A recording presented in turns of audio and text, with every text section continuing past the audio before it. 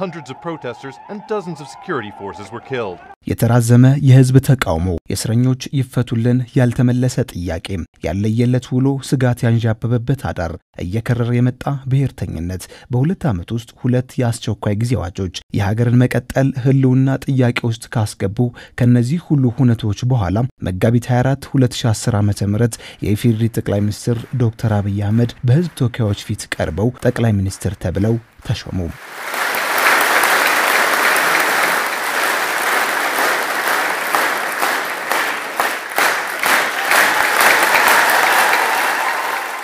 ይሄው የጠቅላይ ሚኒስትሩ ሹመት የዛሬ ዓመት ልክ በዛሬው ዕለት ሲፈጸም የመፍትሄው አካል ለመሆን ብለው ስልጣናቸውን በገዛ ፈቃዳቸው ከለቀቁት አቶ ኃይለማርያም ደሳለኝ በኋላም ኢህአዴግ ሊቀመንበሩ አድርጎ እንደመረጣቸው የሚታወቅ ቢሆንም ዕለቱ የሀገር ውስጥ ብቻ ሳይሆን ዓለም አቀፍ የመገናኛ ብዙሃንንም ትኩረት ስቦም ገጻቸውንም አጣቦ የዋለ ነበር። To Ethiopia now, where the new Prime Minister Dr. Abiy Ahmed has been sworn in. Abiy took the oath of office in a ceremony at the House of People's Representatives in Addis Ababa. In East Africa, the leaders of Ethiopia's governing coalition have chosen Abiy Ahmed to be their new leader.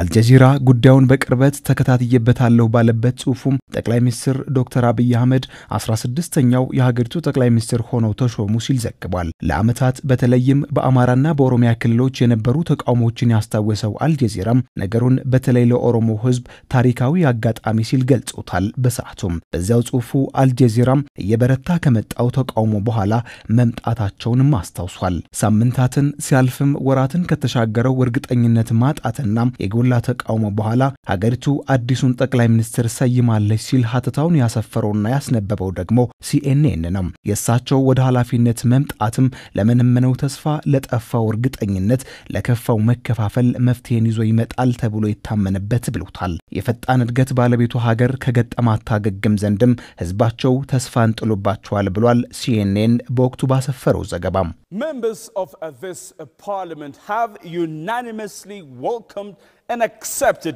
the new Prime Minister.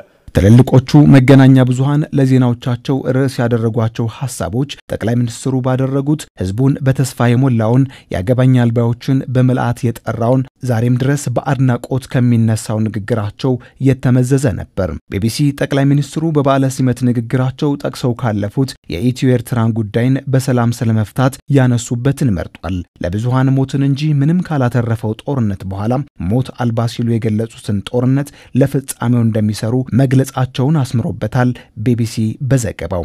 ሮይተርስ ደግሞ ይህንን ዓለም አዲሱ ጠቅላይ ሚኒስትር ዶክተር አብይ አህመድ በመላ ሀገሪቱ ለተስፋፋ ግጭትና ሁከቶች ማቆሚያ ይበጅላቸው ዘንድ ሪፎርም ሊያካሂዱ ቃል ገብቷል። በዚያች ታሪካዊ ዕለት ስለሆነው ሁሉ ሲጽፍ ሮይተርስ በወቅቱ ተጥሎ የነበረውን የአስቸኳይ ጊዜ አዋጅና የጠቅላይ ሚኒስትሩን ሐሳብ አስተሳስሯል። ጎልቶ እንዲወጣ ያደረገው ግን ስለመተባበር አብሮ ስለመስራትና ስለመደመር ያነሱትን ነበር።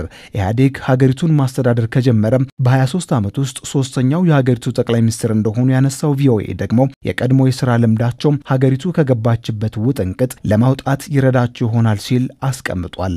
በበዓለ ሲመቱ ዕለት መጋቢት 24 በመገናኛ ብዙሃኑ በስፋት ከተነሱ ሐሳቦች ቀዳሚውና ጎልቶ የወጣው ይህ ነው። ሰላማዊ የስልጣን ሽግግር